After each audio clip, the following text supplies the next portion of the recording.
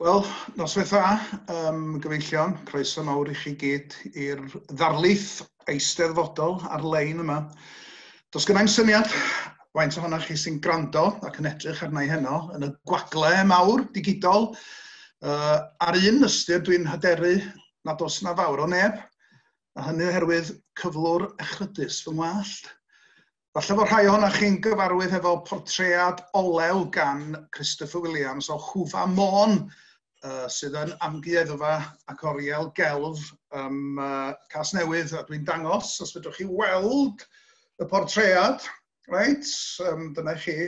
Wel, dwi'n siŵr bod chi'n cytuno fy mod i o ran hyd yng ngwallt yn mynd yn debycach i'r hen Hwfa o ddydd i ddydd.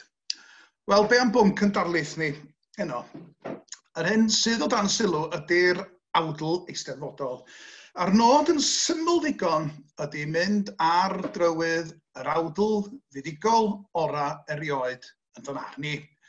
Dwi hefyd am ddewis yr awdl fuddigol sala. Y gorau a'r gwaethaf felly yn hanes cystadleuaeth yr awdl fydd o dan sylw. Mi ddylwn ni nodi un peth, sef bod y ddarlith yma wedi cael ei thrafodi'n wreiddiol ym Mhabell Len, Eisteddfod Genedlaethol Maldwyn a'r cyffinia yn y flwyddyn 2015. Y flwyddyn honno, mi ges i'r anrhydedd gan Brifysgol Abertawe o draddodi darlith goffa Hywel Teifi Edwards yn y Brifwyl. I bob pwrpas dwi am ddilyn sgript y ddarlith wreiddiol, ac mae hi'n briodol felly fy mod i'n dweud gair neu ddau i ddechrau am y gŵr y gofynnwyd i mi ei anrhydeddu a'i goffau drwy gyfrwng hyn o ddarlith. 10 mlynedd ar 20 yn ôl i fis Awst y flwyddyn hon, mi ges i fy ngwahodd am gyfweliad i Adran y Gymraeg, Coleg Prifysgol Abertawe. Mi oedd yna 2 ddarlithyddiaeth wedi cael eu hysbysebu. I'r gyntaf ohonyn nhw, mi benodwyd academydd tra addawol oedd eisoes wedi bod yn dysgu'n rhan amser yn yr adran, neb llai na'r cyn-archdderwydd Christine James. Ac mi ges i yna fy mhenodi i'r ail swydd. Niwlog braidd ydy'r cof am y cyfweliad ei hun, ond mae yna un ffaith a fydd yn aros yn ynghoi yn ddi-ysgog o glir tra byddai i byw. Am y 5 mlynedd a ddilynodd y cyfweliad hwnnw, fy mhennaeth adran oedd yr athro Hywel Teifi Edwards. Does dim niwl nac ansicrwydd ynghylch hynny. Mi allwn ni'n ddigon hawdd dreulio corff y ddarlith yma yn rhestru atgofion am Hywel. Dyna i chi, enghraifft, ryferthwy i iaith a'i ymadroddion. Mi oedd hyd yn oed llwon a rhegfeydd Hywel yn berlau llenyddol.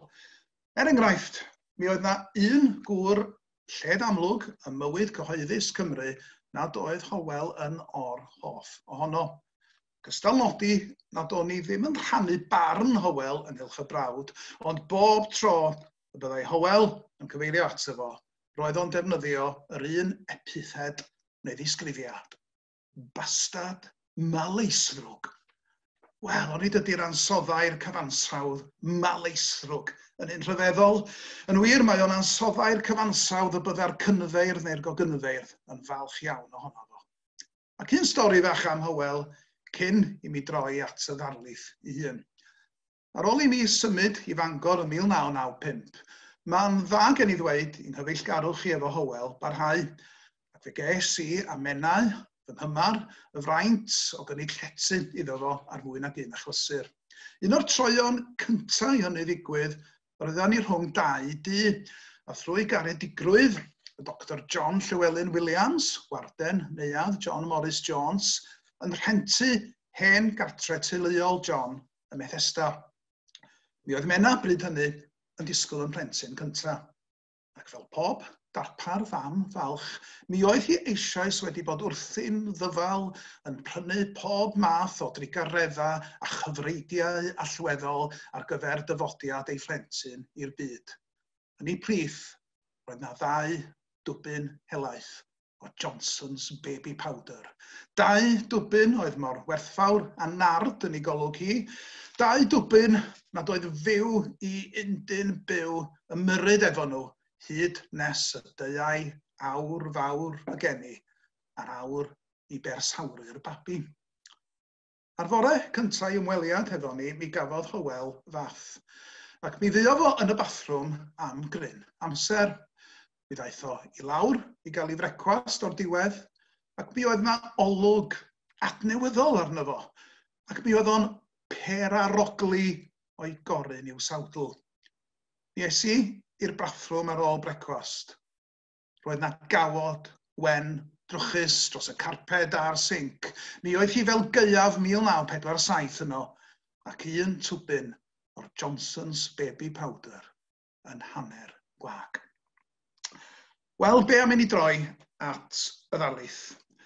Dwi'n gobeithio'n fawr y mod I wedi dewis testun fydda wedi bod wrth fodd calon Hywel. Tydw I ddim am i'r ddarlith yma droi'n ymdriniaeth rhy ddofn, rhyw fath o ddifyrwch ar gyfer anoraciaid eisteddfodol, anoraciaid byd yr awdl sy'n geni. Fel rydw I wedi crybwyll, dwi am fod mor haellyg heddiw, a cheisio penderfynu pa un oedd yr awdl eisteddfodol fuddigol orau erioed.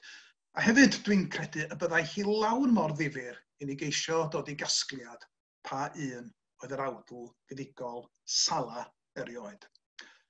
Fel man cychwyn, dwi wedi gosod Eisteddfod Fawr Llangollen 1858, yr Eisteddfod Fawr Dorfol gyntaf I fanteisio ar ddull teithio newydd yr oes, sef y tren. A chan i'r ddarlith wreiddiol gael ei thraddodi gyntaf yn y flwyddyn 2015, mae'r llinell derfyn yn ymestyn hyd at y flwyddyn 2040. Yn yr ymgyprys mawr hwn felly, sy'n pontio dros ganrif a hanner, mae beirdd diddorol yn dod wyneb yn wyneb a'i gilydd. Eben Fardd yn tynnu torch efo Elwyn Edwards, Watkin Wyn yn erbyn Ceri Wyn, Berw yn ymgodymu hefo Alan Llwyd, Evan Jones, Gyrnos yn erbyn Geraint Bowen, Tudno a Tafolog yn erbyn Tudur Hallam a Twm Morris, Dyfed a Phedrog yn erbyn y maffia a'r cnest. A'r ddau swmo reslar mawr o fyd yr awen, Hwfa Môn yn erbyn Cynan. O rwan cyn troi ati I dafolu gair byr I ddechrau ynghylch yr hyn yr ydyn ni'n ei olygu wrth ddefnyddio'r term awdl eisteddfodol. Fe wyddon ni gyd, wrth gwrs, fod y gynghanedd a'r mesurau caeth yn agwedd ar farddoniaeth Gymraeg, a gallwn ni I holrain yn ôl yn ddifwlch i'r oesoedd canol. Yn ddieithriad, wrth gwrs, mae seremoni'r gadar yn yr Eisteddfod Genedlaethol yn cael ei thaflunio fel gwedd ar hir chwydledd a gwydnwch y traddodiad barddol Cymraeg. Ond, fel ffurf lenyddol, creadigaeth diwedd y 19fed ganrif oedd yr awdl eisteddfodol. A creadigaeth oedd I raddau helaeth iawn yn mynd yn groes I briod anian y traddodiad barddol Cymraeg. Mae'r stori, wrth gwrs, yn un gyfarwydd. Yn 1789, pan na fynychodd ond 4 bardd un o hen eisteddfodau'r almanaciau yn Llangollen, fe gysylltodd Thomas Jones o Gorwen, Thomas Jones, yr Exeismon, hefo cymdeithas y Gwyneddigion yn Llundain. Mi oedd hi'n gwbl naturiol iddo erfyn am gymorth o Lundain. Llundain wedi'r cwbl oedd cryd, dadeni, diwylliannol Cymreig y 19fed ganrif, ac wrth gwrs fe ymatebodd y Gwyneddigion yn frwd I apel Thomas Jones, ac mi welwyd I diwygiadau pellgyrhaeddol ar waith yn Eisteddfod y Bala yn 1789.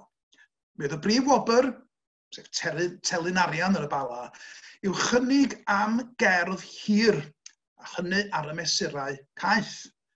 Fe gair beirdd wybod ymlaen llaw beth oedd y testun, sef ystyriaeth ar oes dyn yn y Bala, ac fe ddisgwylid iddyn nhw gwblhau a chyflwyno I hawdlau o dan ffug enw cyn dyddiad yr Eisteddfod. Cymdeithas y Gwyneddigion yn Llundain oedd yn gweithredu fel beirniaid, ac mi yrwyd 2 o'i haelodau nhw i'r Bala I draddodi'r beirniadaeth. Dyma I ni felly awr genir awdl eisteddfodol, ac mi oedd y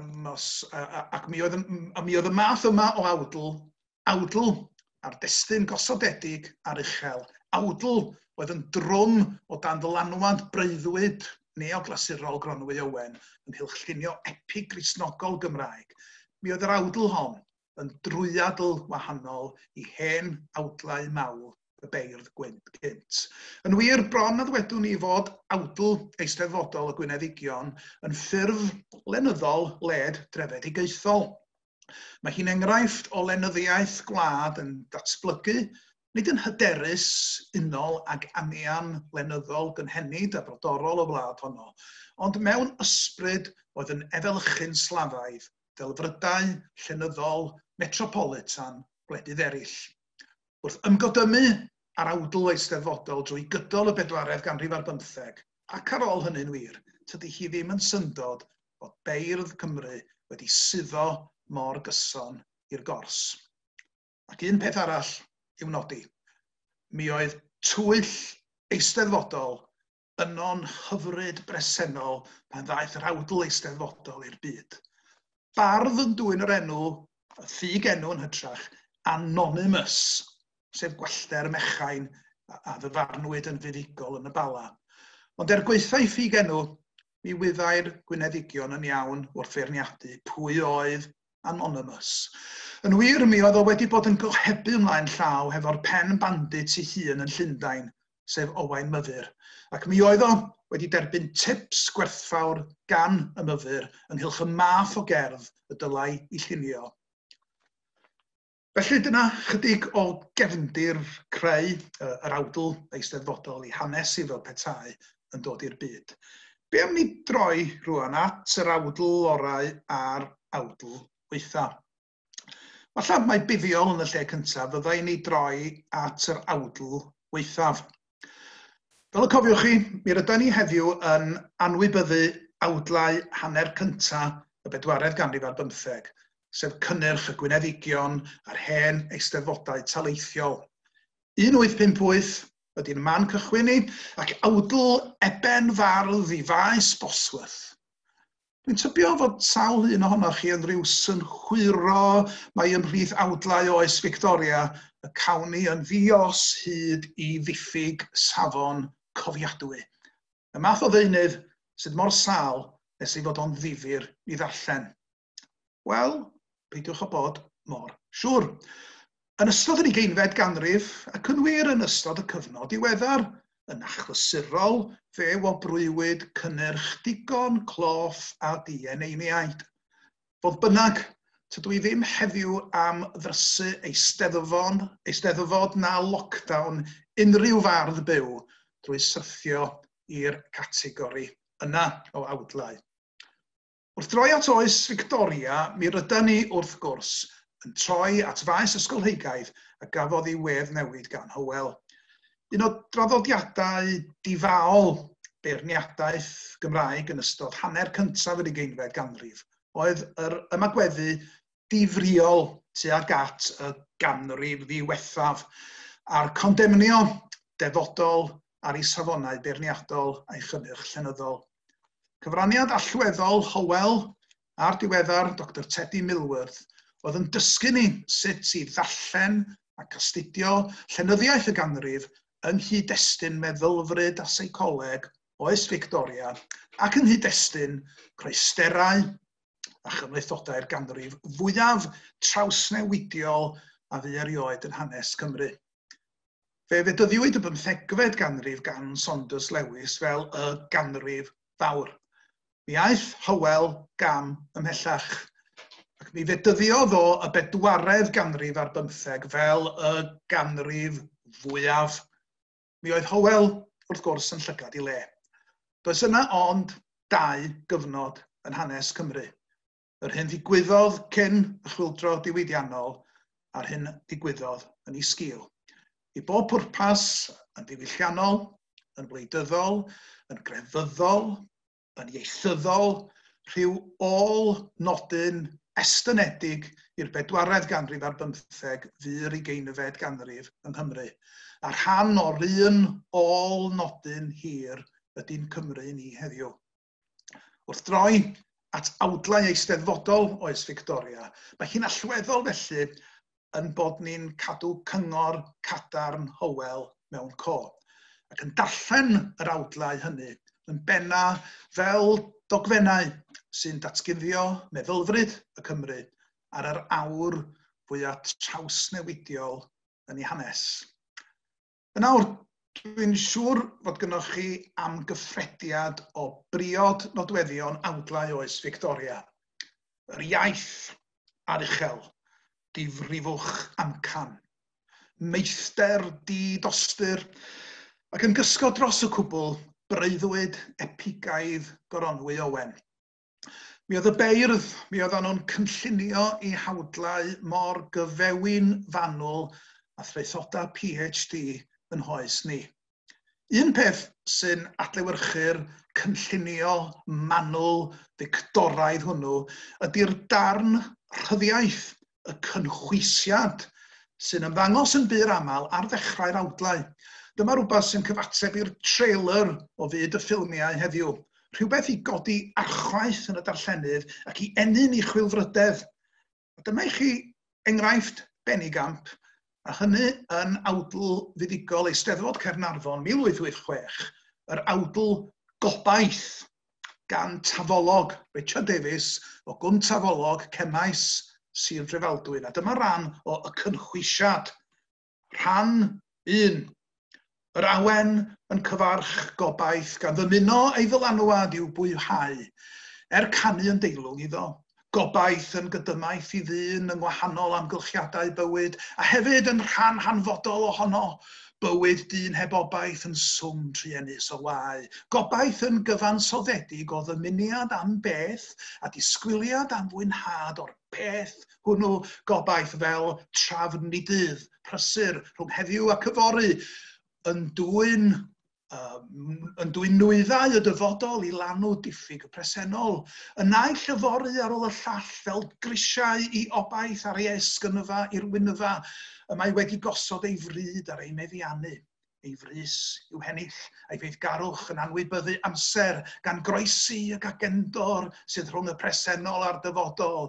Y gagendor honno yn gyfryw nad oes mesuronydd a llydweud ei lled gyda rhifyddeg y ddeiar.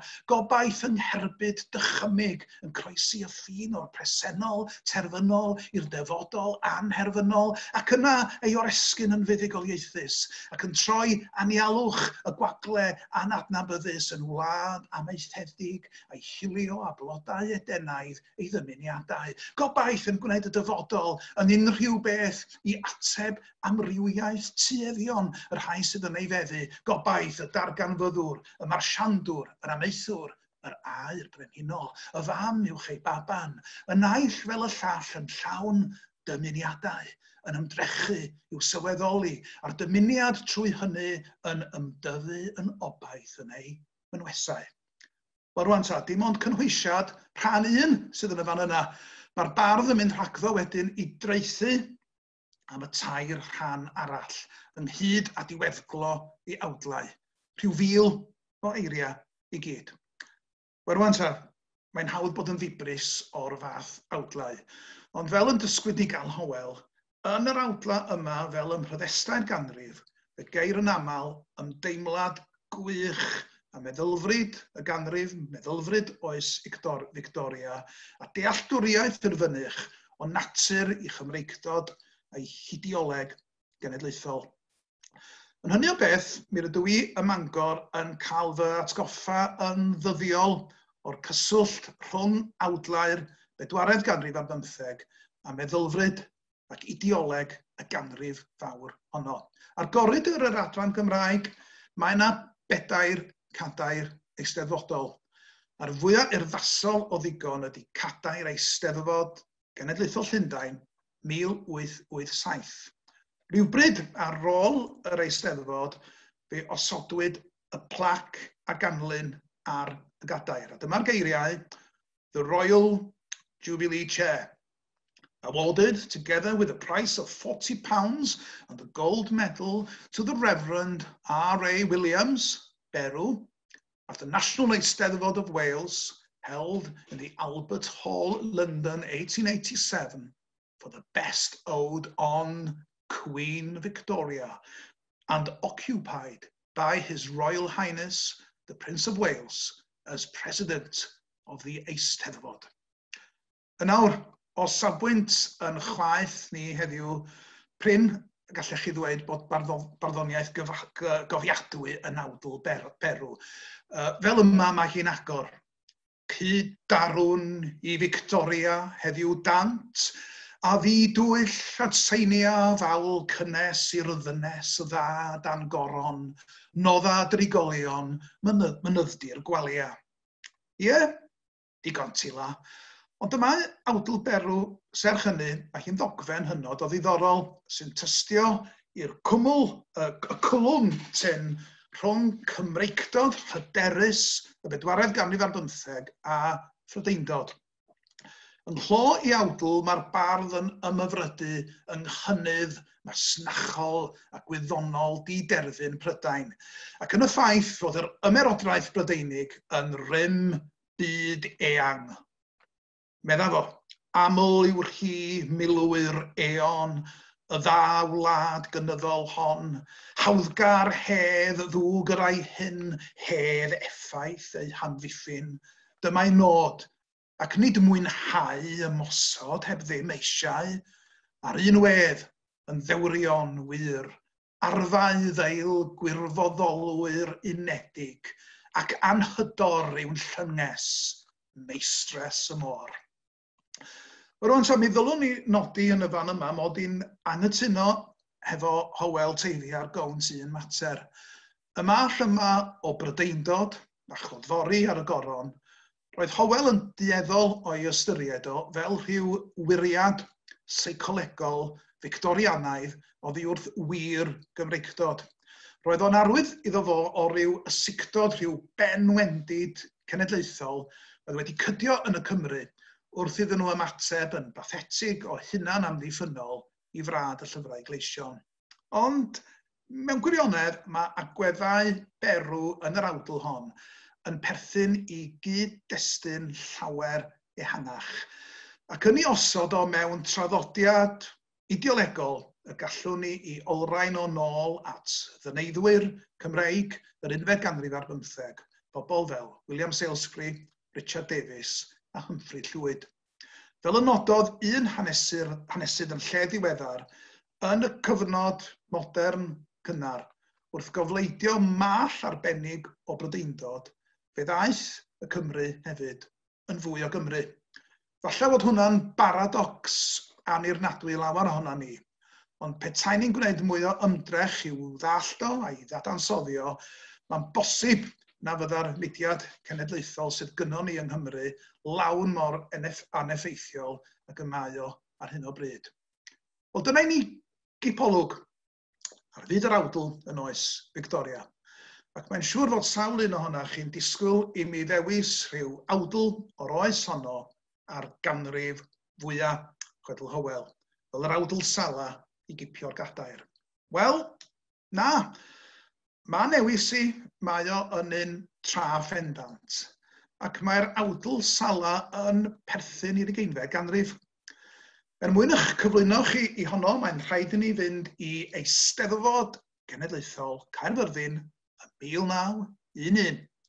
Ydy mae'n rhyfeddol meddwl ond fe ddyfarnwyd y gadar i'r awdl gwbl dila hon flwyddyn ar ôl i ar Williams Parry gipio'r gadair efo Awdl yr Ha, 2 flynedd ar ôl rhoi'r gadair i T. Gwyn Jones am Wlad y Bryniau yn Eisteddfod Llundain 1919, a 3 blynedd ar ôl Awdl y Lloer J. Williams, ac yn wir 9 mlynedd ar ôl gwobrwyo y Madawiad Arthur.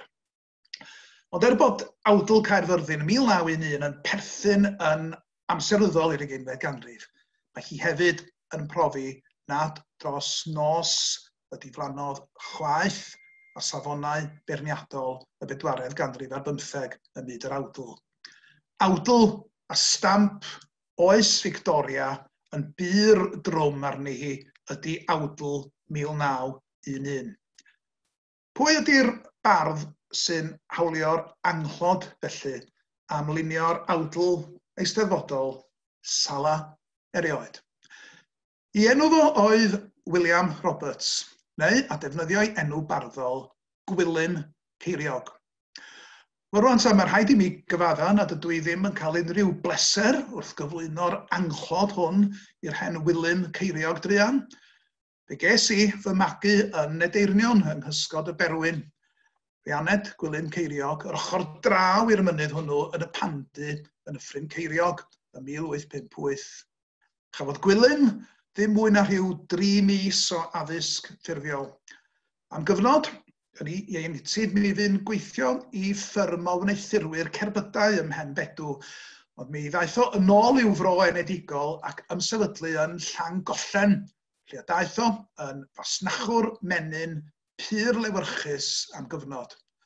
Mae Gwilym Ceiriog mewn gwirionedd, mae o'n ymgorfforiad heb I ail o ddiwylliant barddol eisteddfodol y 4edd ganrif ar 15. I gyfrwng addysg pennaf oedd yr ysgol Sul, mi fuodd o'n fedyddiwr selog ar hyd I oes, mi enillodd gadeiriau a chydnabyddiaeth gyhoeddus mewn eisteddfodau lleol, pwysig, megis Corwen, Cerrig y Dridion a Phentref Oelas, ac fel yn nodwyd mewn ysgrif goffa iddo fo, a dwi'n dyfynnu, pinacl uchelgais William Roberts yn ifanc oedd ennill y Gadair Genedlaethol. Wrth gwrs, mi wireddwyd yr uchelgais honno ym 1911 efo Awdlau'r mewn blwyddyn enbyd o wan. Mae hi'n werth nodi hefyd mae Gwilym Ceiriog gipiodd y Gadair yn Eisteddfod Cymru'r byd yn Pittsburgh ym 1913, a hynny am awdl goffau Roger Williams, un o'r tadau Peredur. Ac ar sail y gamp hon, mi ddechreuodd rhai papurau Saesneg lleol yng Ngogledd-ddwyrain Cymru, gyfeirio at yr hen frawd fel The World's Chaired Bard. Wel, be am awdl Gwilym ym 1911? Awdl goffa oedd y testun y flwyddyn honno, awdl goffa I Iorwerth y Seithfed, neu Edward y Seithfed, fydd farw ym 1910. Da ni eisoes wedi crybwyll Edward, fo oedd y tywysog fy'n eistedd yng Nghadair Berw ym 1887, ac wrth gwrs yn draf thebyg I siarl tywysog cyfredol Cymru. Mi fuodd rhaid I Edward Druan ddisgwyl yn hir iawn i'w fam Victoria farw. Mi oedd o'n 59 pan ddaeth o i'r orsedd yn 1911 ac ychydig dros 9 mlynedd fu hyd I deyrnasiad cyn I farwolaeth yn 1910. Rwan ta, yn amlwg, mi rydyn ni heddiw yn gwybod llawer mwy am fywyd diddorol Edward neu Bertie i'w gyfeillion nag yr oedd Gwilym Ceiriog yn ei wybod pan oedd o'n llunio ei awdl. Cyn ac ar ôl priodi, mi oedd anturiaethau carwriaethol Bertie yn Lleng. Fel y gwyddoch chi, un o frenhinoedd ola Lloegr yn y cyfnod cyn Normanaidd oedd Edward the Confessor. Wel, un o lusenwau Bertie ymhlith ei gyfeillion oedd Edward the Caresser. Ac mae'n ddiddorol nodi mae un ymhlith ei gariadon dirifedi oedd Alice Keppel, sef hen nain Camilla Parker Bowles. Os gofeddwch chi I mi droi nôl at ymadroddion lliwgar Hywel Teifi, mi ddisgrifiodd Hywel Bertie un tro fel cynnychiwr eclectic diarbed. Yn 1887, fel y cofiwch, mi fuo Bertie yn eistedd yng Nghadair Berw, ac mae yna hefyd gadair enwog arall o'r un cyfnod oedd wedi cael ei llunio'n unswydd ar ei gyfer. Cofiwch fod yr hen Bertie erbyn hynny'n dew fel mwd ac wedi magu bol anferthol, ond nid cadair eisteddfodol oedd honno. Gallwch weld llun ohoni ar y we fyd-eang, ac ar yr ôl gyntaf mae hi'n ymddangos fel cadair deintydd hynod o exotig. Ac exotig ydy'r gair. Mi oedd hi i'w chael hiteindy exclusif y Chabanais ym Mharis, ac roedd hi yno I hwyluso pleserau'r brenin Boldew. Ond fel y nododd y Daily Mail, pan gafwyd hyd i'r gadair hon rhyw 10 mlynedd yn ôl bellach, the way in which Bertie used the chair has been lost in the mists of time. Wel, yn amlwg, does gan newyddiadurwyr na darllenwyr y mêl ddim llawer o ddychymyg. Dyma i ni felly wrthrych awdlgoffa Gwilym Ceiriog. Ond mae'n deg nodi ar y llaw arall fod teyrnasiad byr Byrti yn cael ei ystyried yn llwyddiant gan haneswyr brenhinol. Mae'n werth sylwi mai hedd garwr oedd ffug-enw Gwilym Ceiriog, ac un thema yn yr awdl ydy ymdrechion diplomyddol y brenin i sicrhau heddwch yn Ewrop yn ystod degawd cyntaf yr 20th ganrif. Deyrn y llu, pwy wybu werth, gwir fawredd, gyrfa, iorwerth. Doethineb ei daith hynod, a'i ddinoeth gledd wnaeth ei glod. Hedd geriw boedd, hawddgar ben llywodraeth, a'i fawr ddynoliaeth i fyrdd yn heilwen. Mae Gwilym hefyd, wrth reswm, yn gwneud môr a mynydd o bob cyswllt Cymreig. Enghraifft, fe ymwelodd Edward a'i wraig ac Eisteddfod Genedlaethol Caernarfon yn 1894. A dyma i ni ymdrech Gwilym Ceiriog i droi Byrti yn eisteddfodwr brwd ac yn un o bobl y pethau. Liw erddawr, i wyl arfon a fwriau gyfaredd ei berson, a chan fflwch a heddwch hon, fy'n di-gel fynd i'w galon. Iorwerth dywysog, roes ei gefnogaeth, o'i wyddfa hudol i eisteddfodaeth, a hoffter Prydain a'i heulain helaeth, a syber delyn ga'i ysbrydoliaeth. Dau esiamplydd newydd wnaeth lwybr union, un boneddigion a bu'n haflogaeth. Wel rwan, mi ddylwn esbonio nad oherwydd i gwrthrych brenhinol y mae awdl Gwilym yn cynrychioli i safbwynt byd yr awdlau. Yn wir, mae modd olrhain y traddodiad o ganu mawl Cymraeg i frenhinoedd Lloegr yn ôl at Iolo Goch yn y 14th ganrif ar 10.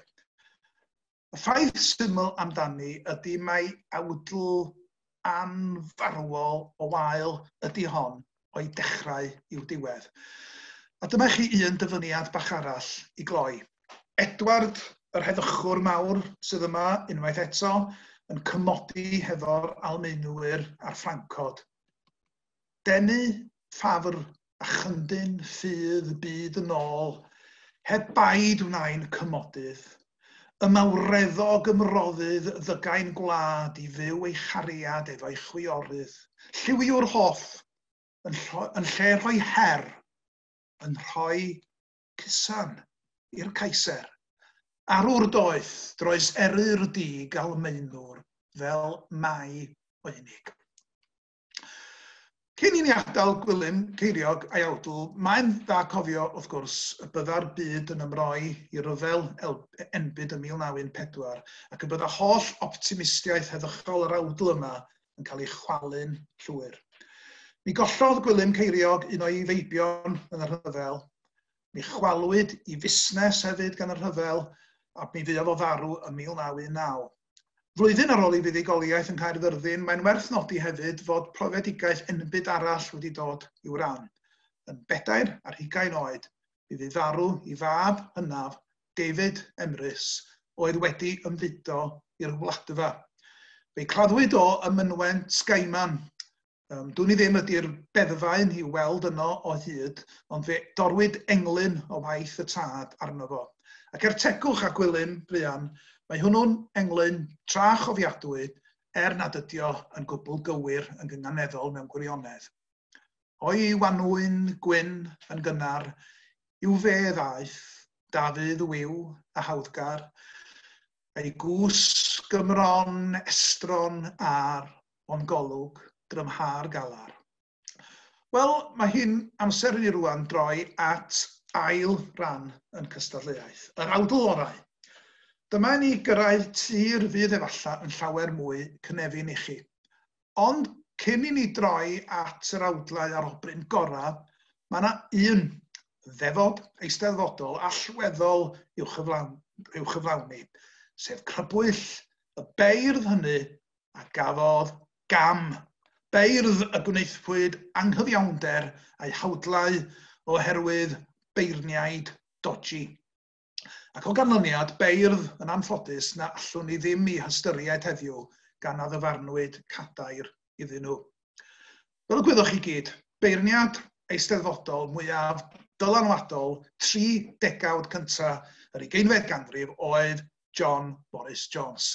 Ac mae'n deg nodi fod I feirniadaethau ar y cyfan y maes yr awdl wedi cyfrannu'n fawr at wedd newid yr awdl eisteddfodol fel ffurf lenyddol.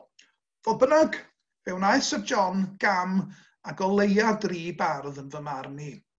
Fe wnaeth o y cam mwyaf o ddigon hefo Eifion Wyn yn Eisteddfod Genedlaethol Lerpwl yn 1910. Ar lawer ystyr roedd awdl Eifion Wyn i'r bugail mi oedd hi'n hynod arloesol yn ei dydd, yn syml, yn delynegol, yn uniongyrchol, ac mi oedd hynny mewn gwirionedd awgrym clir o benod newydd yn hanes yr awdl eisteddfodol, a hynny, sylwch, 2 flynedd cyn I T. Gwyn Jones gael ei gadeirio yn Eisteddfod enwog Bangor yn 1912. Ond I Pedrog y dyfarnwyd y gadair, a hynny am awdl hynod Fictoraidd I harddull a'i chynnwys. Cam rhif 2. Wel, yn syml ddigon, Eisteddfod Aberystwyth 1916, pan ddyfarnwyd y gadair I J. Ellis Williams yn hytrach na Hedd Wyn. Gyda llaw, mi oedd J. Ellis Williams yn gyn-fyfyriwr I John Morris Jones.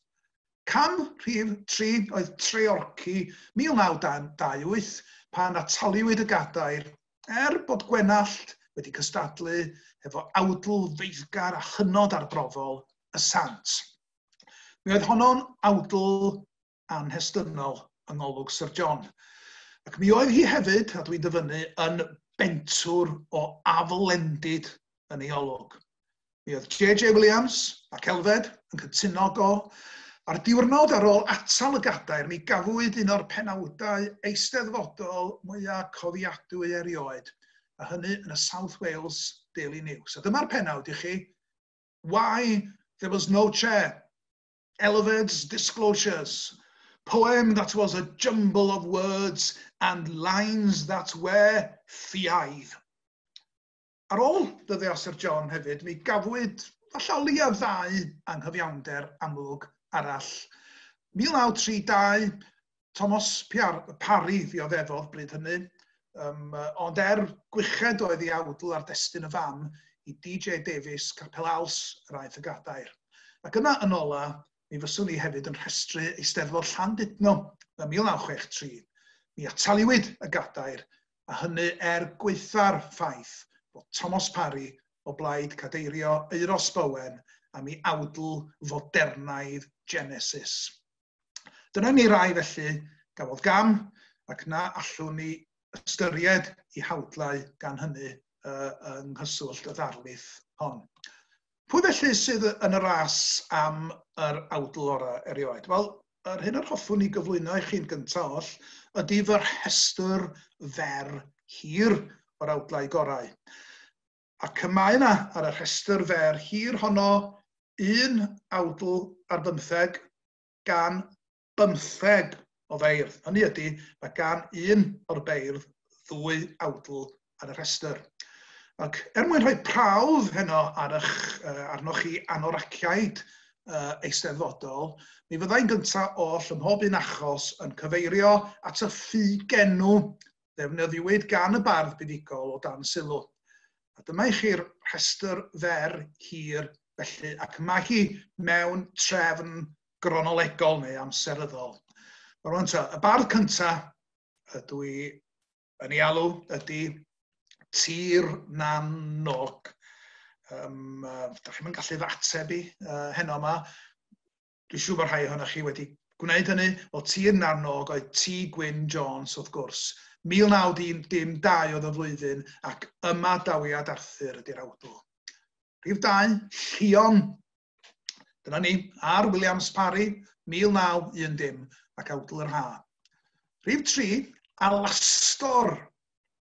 Yna fo, rhai hynnoch chi sy'n gyfarwydd hefo gwaith cynnan, mi wyddwch chi mod i'n cyfeirio at ei awdl i'r Duw nid a dweinir. A cerdd, mae'n rhaid dweud, cerdd eithriadol swynol, ac ar ôl yr holl ymhoffi fuo yna o gyfnod T. Gwyn Jones ymlaen, mewn cynnwys geiriau dieithr o Gymraeg canol, mi oedd hon yn awdl hynod uniongyrchol I haith, mewn Cymraeg, llenyddol, byw ar y cyfan. Fodd bynnag, mae'n rhaid nodi I mi fod mewn cryn cyfeingynor ynghylch cynnwys yr hen gynnan. Tydi I awdlo mewn gwirionedd ddim ar fesurau clasurol cerdd dafod yr oesoedd canol, ond yn hytrach ar fesur y tri thrawiad. Ac ar ddechrau I gerdd fudigol, mi roddodd cynnan yr heswm a ganlyn pam y dewisodd o fesur y tri thrawiad. Dyma eiriau fo, am fod y mydrau y cenir awdl arnynt yn gyffredin, hynny ydy y mesurau cynganeddol clasurol, am fod y mydrau y cenir awdl arnynt yn gyffredin, yn rhy fyr I bwrpas fy nghynllun, cennais yr awdl hon ar fesur dyru y tri thrawiad. Wel, a dweud y gwir, esgus digon cloff ydy hwnna. Y gwir amdani ydy hyn, ymhenillion pedair llinell y tri thrawiad, dim ond yn yr ail a'r drydedd linell, y mae'n rhaid I chi gael trawiad cynganeddol. Dyna ni'r hen gynnan felly, ar amrantiad, wedi hanneru nifer y cynganeddion yr roedd o ei hangen yn ei awdl. Hen gynnan, dwi'n ni ddim wir fyswn ni'n prynu car a'i law ganddo fo. Fe drawn at y bedwerydd bardd, Prydydd yr Aran, 1934 di'r flwyddyn, Ogof Arthur ydy'r awdl ac ie yr awdur, y bardd oedd William Morris. Awdl swynol ddi-gwaddars ganddo fo. Yna yn bumed y marchog gwyllt. Wel, dyma chi ffug enw addas iawn o gofio pwy oedd y bardd. Ie, Geraint Bowen ac awdl byr enwog, awdl moliant i'r amaethwr yn 1946. Coed y gell, 1949, coed y gell oedd Roland o Fôn, awdl y graig. Ac os da chi isio awdl sydd yn enghraifft o dŵr dy ffors cynganeddol, awdl y graig yn sicr ydy honno. Rhyw saith y gellu grin. Da ni wedi neidio dros degawd i'r 1960au ar Bryn Williams oedd y gellu grin, a'r gyntaf o'i awdlau eisteddfodol buddigol sydd gen I mewn golwg, sef Patagonia yn Eisteddfod Abertawe 1964. Rhif 8, Bryn Coed. Blwyddyn fawr 1966 I Dick Jones ac awdl y cynheuaf yn Aberafan. Rhif 9, Daron. Daron, Eisteddfod y Fflint, y bardd oedd James Nicholas ac awdl yr Alwad. Rhif 10, y Tist o'r Tir, Alan Llwyd, yn Eisteddfod enwog Aberteifi 1976. Ac wrth gwrs, yn achos 1976, mae ganddo ni andros o broblem. Ydw i'n cael cynnwys awdl Dick Jones hefyd. Yn dechnegol, mi gafodd hi I diarddel. Ond ar ôl ymgynghori hefo cyfreithwyr yr Eisteddfod, wele gynnwys awdl rhos y gadair fel yr unfed awdl ar 10. Y 12fed awdl ar yr rhestr fer hir ydy awdl Cei Bach, sef yr awdl llygredd gan Donald Evans yn Wrexham yn 1978. Ac yna, 4 blynedd yn ddiweddarach, y gan olaf awdl Cilmeri Gerall Lloyd Owen yn 1982. Rhys Bach, Eisteddfod Cwm Rhymni 1990, Gweithiennau Myrddin ap Dafydd, ac yna'n 15fed y gŵr diorffwys, sef awdl gwaddol Ceri Wyn Jones yn y Bala 1997. Ac yn olaf, Heilyn a'i awdl drysau. Yma y meifod yn y flwyddyn 2002, ac wrth gwrs Twm Morris oedd awdur yr awdl drysau. Felly dyna ni'r rhestr fer hir. Ac wrth ei thynnu, mae'n bosib bod fy mywyd bellach mewn dirfawr berigl. Mi fydd yr rhai caff yn eich plith yn sylwi fod maffia Parc Nest wedi cael ei gadael allan. Felly, mi fydd angen swyddog diogelwch arnau am weddill fy oes. Wel, rwan ta, dwi rwan am beryglu fy einioes ymhellach. Da ni ar fin ffarwelio a llawer o gyfeillion oedd ar y rhestr gyntaf wrth i ni fynd ati i dynnu yn rhestr fer. Sawl bardd sydd yna ar ôl? 5. A dyma nhw, Geraint Bowen, Dick Jones, efo'i 2 awdl, James Nicholas, Gerall Lloyd Owen, a'r unig fardd sydd yn parhau ar dir y byw sydd ar ôl, ar rhestr fer hir, ydy Ceri Wyn Jones. Ac adewch i mi jyst dweud gair byr am rai o'r awdlau yma. 1946, awdl ramaethwr Geraint Bowen, mi oedd hon yn chwa o awyr iach. O ran ei ffurf, ei chrefft a threfn i mesurau, mi oedd hi'n ail gydio'r awdl efo'i chynseiliau yn oes y cywyddwyr. Ond, mae hwn yn beth pwysig iawn i sylwi, ond wrth fynd yn ôl, mi oedd hi hefyd yn ymestyn y traddodiad ac yn ei ddatblygio mewn modd oedd yn gyson efo anian y traddodiad hwnnw. I mi, mae dylanwad awdl arloesol Geraint Bowen i'w weld mewn gwirionedd yng nghampweithiau Dick Jones, y cynheuaf a'r Gwanwyn. A gallwn ni honni bod un yn well na'r llall yn achos awdlau cynheuaf a Gwanwyn Dick Jones. Ar un ystyr, yr un awdl wedi ei hysgrifennu ddwywaith sydd yma. Yn hyn, yn bersonol, mae'r cynheuaf fymryn ar y blaen, bod mynegiant y Gwanwyn yn fwy uniongyrchol ac yn arwydd o fardd oedd erbyn hynny wedi creu ei briod ieithwedd ei hun erbyn y flwyddyn 1976. Cyn i mi baratoi'r ddarlith yma, mae'n rhaid i mi gyfadda fod na flynyddoedd mawr ers i mi ddarllen awdl James Nicholas yr alwad. Os nad ydych chi'n gyfarwydd efo hi, ewch ati i'w darllen hi yn ddioed. Fel awdl Geraint Bowen ac fel Genesis Eiros Bowen o ran hynny, mae hi'n dilyn patrwm mydryddol hen awdlau mawl y beirdd yn yr oesoedd canol. Ac mae hi'n werth nodi gyda llaw, mae Saunders Lewis wrth ganu mawl Robert Wyn Garthewin oedd y cyntaf mewn cyd-destun modern i efelychu patrymau'r hen awdlau mawl. Ac mae awdl James yn fy marn i yn enghraifft ragorol o genadwri feirniadol neu lenyddol Saunders Lewis. Mae hi'n enghraifft o fynd yn ôl at y traddodiad, nid mwyn cyfleidio hynafiaeth farw, ond mwyn ymestyn y traddodiad a chreu rhywbeth modern, dynamig a chyhyrog. Ymateb i 2 o gerfluniau Henry Moore, The Reclining Figure a The Mother and Child. Dyna mae James yn ei wneud yn ei awdl, ac mae'n werth gwrando ar yr agoriad.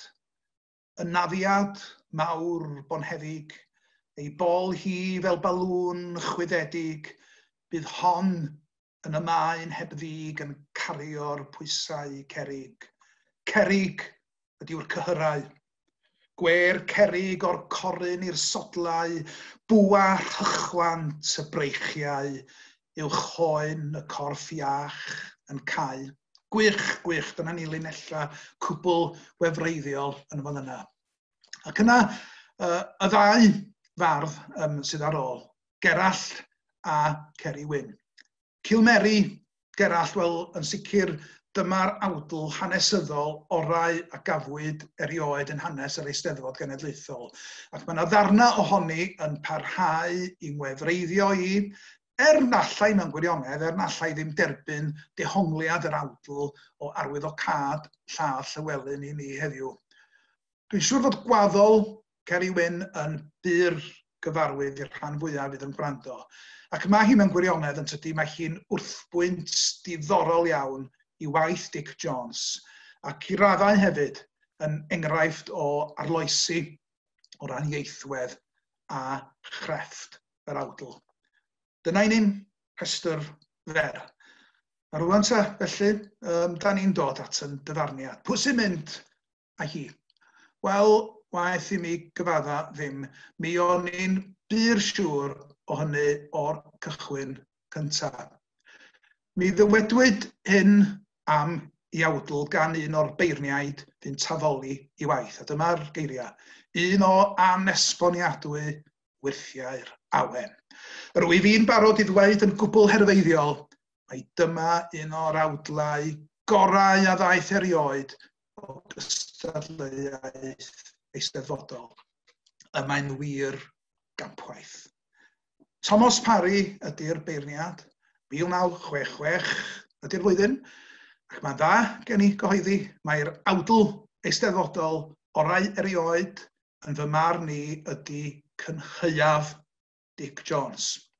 Mi gofiwch chi am gampau gwilym ceiriog yn Eisteddfod Cymru'r Byd yn Pittsburgh, a'r disgrifiad ohono fo fel The World's Shared Bard. Wel, yn achos Dick Jones, y mae gwir gyfiawnhad dros ddefnyddio'r disgrifiad The World's Shared Bard, Dick, yr hendre, prif fardd cadeiriol y byd. Diolch yn fawr iawn i chi i gyd am wrando.